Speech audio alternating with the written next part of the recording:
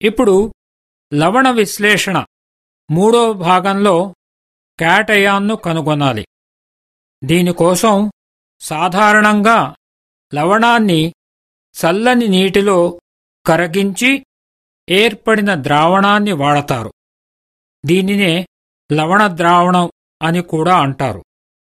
ఈ లవణ ద్రావణాన్ని కొద్దిగా పరీక్షనాళికలో తీసుకొని వేరువేరు పరీక్షలు చేయాలి. ముందుగా అమోనియం క్యాటయాన్ కోసం పరీక్ష జరపాలి. దీనికోసం కొద్దిగా లవణాన్ని స్పాచులాతో పొడి పరీక్షనాళికలో తీసుకొని దానికి సోడియం హైడ్రాక్సైడ్ ద్రావణం కలిపి బున్సెన్ జ్వాలలో వేడి చేసి మార్పులను గమనించాలి. ఘాటైన అమోనియా వాసన గల వాయువు వెలువడిందా లేదా? వెలువడలేదు గదా. కాబట్టి పరిశీలన గడిలో ఘాటైన అమోనియా వాయువు వెలువడలేదు అని, అనుమితి గడిలో అమోనియం క్యాటయాన్ లేదు అని వ్రాయాలి. ఇప్పుడు సజల హైడ్రోక్లోరిక్ ఆమ్లంతో పరీక్ష చేద్దాం. ఈ పరీక్షతో మొదటి గ్రూప్ క్యాటయాన్ లెడ్ ను గుర్తించవచ్చు. దీనికోసం కొద్దిగా లవణ ద్రావణాన్ని పరీక్షనాళికలోనికి తీసుకొని సజల హైడ్రోక్లోరిక్ ఆమ్లం కలపాలి. తెల్లని అవక్షేపం ఏర్పడిందా లేదా? లేదు కదా.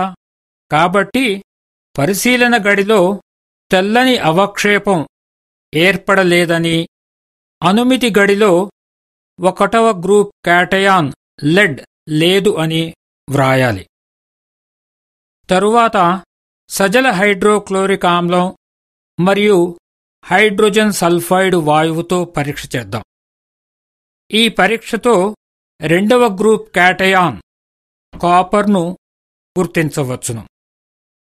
దీనికోసం కొద్దిగా లవణ ద్రావణాన్ని పరీక్షనాళికలో తీసుకొని దానికి కొన్ని చుక్కల సజల హైడ్రోక్లోరిక్ ఆమ్లం కలిపి దానిలోనికి హైడ్రోజన్ సల్ఫైడ్ వాయువు లేక సోడియం సల్ఫైడ్ ద్రావణం కలపాలి. ఇక్కడ నల్లని అవక్షేపం ఏర్పడిందా లేదా? లేదు కదా. కాబట్టి పరిశీలన గడిలో నల్లని అవక్షేపం ఏర్పడలేదని, అనుమితి గడిలో 2వ గ్రూప్ క్యాటయాన్ కాపర్ లేదు అని వ్రాయాలి. ఇప్పుడు అమోనియం క్లోరైడ్ లవణం మరియు అమోనియం హైడ్రాక్సైడ్ ద్రావణంతో పరీక్ష చేద్దాం. ఈ పరీక్షతో 3వ గ్రూప్ క్యాటయాన్ అల్యూమినియంను, ఫెర్రస్ను గుర్తించవచ్చు. దీనికోసం కొద్దిగా లవణ ద్రావణాన్ని పరీక్షనాళికలో తీసుకుని అమోనియం క్లోరైడ్ లవణంతో సంతృప్తిపరచి అధిక అమోనియం హైడ్రాక్సైడ్ కలపాలి. ఇక్కడ తెల్లని జిగట వంటి అవక్షేపం గాని, ఆకుపచ్చ రంగు అవక్షేపం గాని ఏర్పడినదా లేదా గమనించాలి. ఏ రంగు అవక్షేపం ఏర్పడలేదు కదా.